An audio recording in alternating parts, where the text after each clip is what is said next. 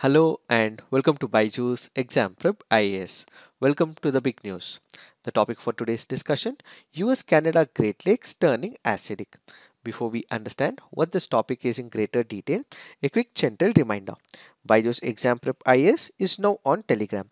If you have not yet joined the channel, please do join so that you get all the current affairs related updates. Let's get started and try and understand everything about this topic. There are extreme events that are taking place in and around the world. Why? That is because of the climate change. Climate change is creating an havoc. When we speak about climate change, there are multiple issues that it is surfacing. One is the wildfires in the forest. We also have the ocean warming as well. Similar such issue that we are currently witnessing is ocean acidification as well as freshwater acidification. So this article here is primarily speaking about the freshwater acidification which could harm the biodiversity in that particular area. So first we will understand what is this ocean acidification, then we will understand what is aquatic ecosystem acidification, what could be the harm that it is causing on the biodiversity and the ecosystem, and what are the measures that we may have to take in the near future. First, what is this acidification of the ocean? Ocean acidification basically means our ocean absorbs excess CO2 when we burn fossil fuels from the power cars, create electricity, and this CO2 increases acidity in our ocean on a global scale. So what exactly happens? We as humans are deeply connected to our ocean, whether we realize it or not. Our ocean regulates climate like the heart regulates the blood flow in our bodies. Humidity, rain, temperatures are all controlled by the ocean. Burning of fossil fuel adds excess heat, carbon dioxide that disrupt this system, making it hard to maintain a stable climate. So what exactly is this ocean acidification? Ocean acidification refers to the reduction in the pH of the oceanic water over an extended period of time. This is primarily because of the uptake of the carbon dioxide from the atmosphere. So when carbon dioxide is absorbed by the seawater, there are a series of chemical reactions that occur which basically increases the concentration of the hydrogen ions. So we have carbon dioxide plus H2O which basically increases the acidity. The ocean absorbs CO2 which mixes with water, increases the acidity of the water.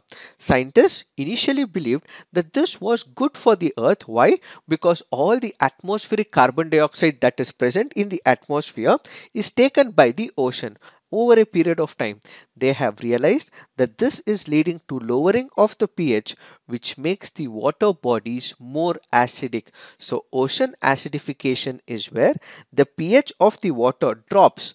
This results in increasing acidic concentration in the oceanic water.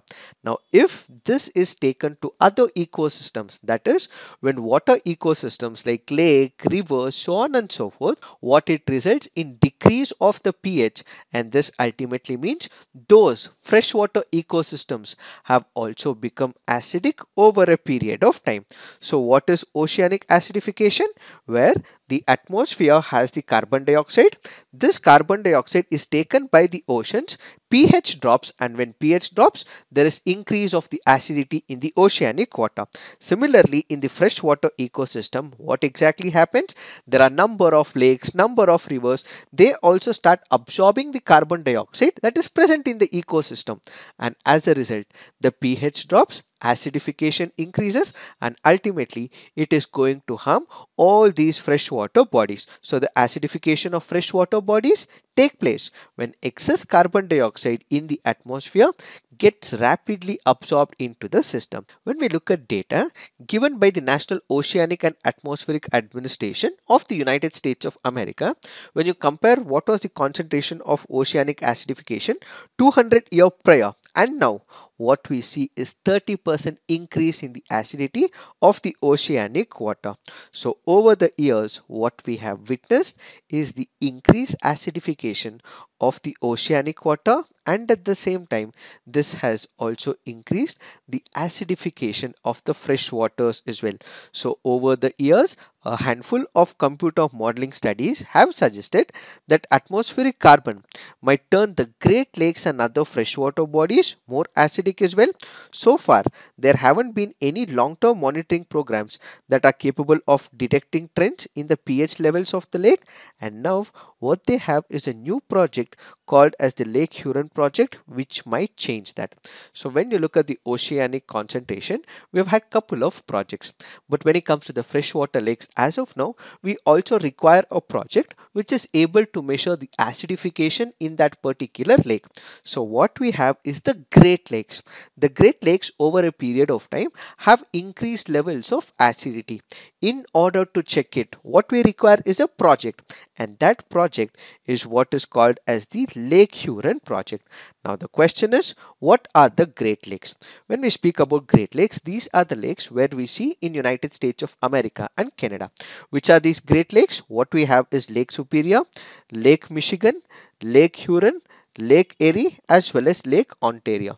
So these lakes, which are straddling along the US-Canada border, drain into the Gulf of St. Lawrence, where in the North Atlantic through the Lawrence River. So these bodies happen to be the largest group of freshwater lakes in the entire world. So the US-Canada border passes through Lake Superior, Huron, Erie and Ontario, and Lake Michigan that we just discussed is completely in the United States of America. And when you look into the data, we have Lake Huron, which happens to be the world's third largest freshwater lake. So Huron happens to be the third largest freshwater lake. Which are the first two? Please put it on the comment section. So in order to understand how much of acidification has impacted this particular system, what they have come up with is a study. In order to conduct the study, two sensors have been attached to a floating weather buoy at Thunder Bay National Marine Sanctuary near Alpena, Michigan in the US. One of them measures carbon dioxide pressure in the water column. The other happens to measure the pH. So basically, the crew who are present in this particular area are also collecting water samples at various lengths as well, and they are trying to understand what is the acidification level in these Great Lakes. So basically, they will try to understand the chemical analysis of this particular area. So what are the consequences of acidification? So whenever we speak about acidification, what it will create is a problem for the ecosystem as well as for the biodiversity. What is the impact that it will have on the Great Lakes? The Great Lakes are believed to have been born 20,000 years ago when the earth started to warm and water from melting glaciers filled the basins on its surface according to NOAA.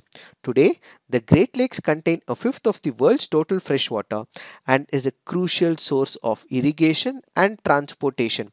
The Great Lakes also serve as the habitat for more than 3,500 species of plants and animals. However, this rich ecosphere is now under threat as the five lakes would witness a pH decline of 0.29 to 0.49 pH units, meaning they would become more acidic by 2100, assuming the current projections of anthropogenic carbon dioxide and constant alkalinity. As of now, the concentration is good, but if it becomes more acidic over a period of time, this can become an issue for the irrigation facilities. This can become an issue for all these species like the plants and animals which have made these lakes as their natural habitat. So this basically means that it is going to harm all the species that are present in this particular area. When we speak about the ocean acidification, we also have the shellfish and the skeletal species which are immediately affected. This ultimately harms the food webs and the ecosystems as well.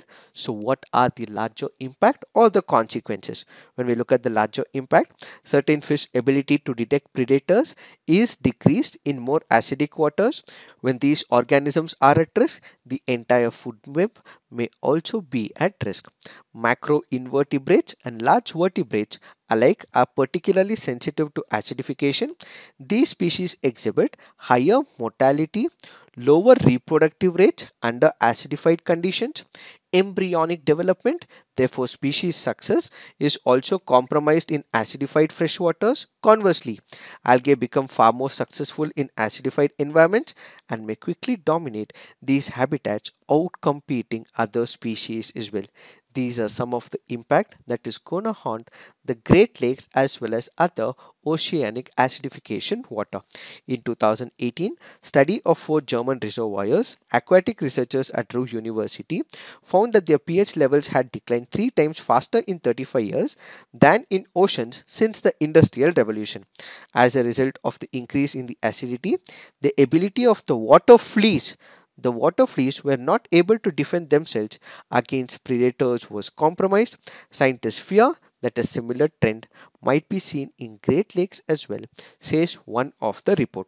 Another study published in 2021, which looked into the consequences of acidification of freshwater bodies, was carried out in Taiwan, where scientists experimented with Chinese mitten crabs. It was found that once the water acidity reaches the projected 2100 levels, it would more than triple the mortality rates of these crabs as well.